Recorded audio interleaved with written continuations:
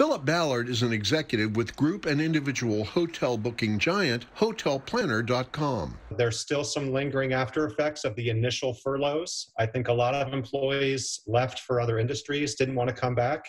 Throw in 3 major COVID surges now, a lack of childcare, and 5 weeks of travel holidays. Not enough people are being hired back fast enough. While the usual post-holiday travel lull will give airlines a chance now to catch up, an onslaught of travel, leisure, and business is already being booked. People, I think, have been used to traveling with COVID. They're taking a risk-based approach. There's 2 years of pent-up travel demand. Weddings are back, sports-related travel's back, leisure travel is certainly back. And don't count on a lot of frenzied competition, but expect higher prices.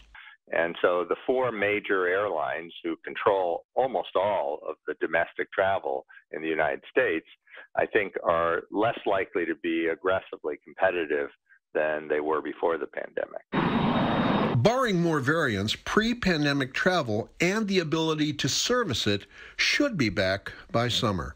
Tom Vakar, KTVU Fox 2 News.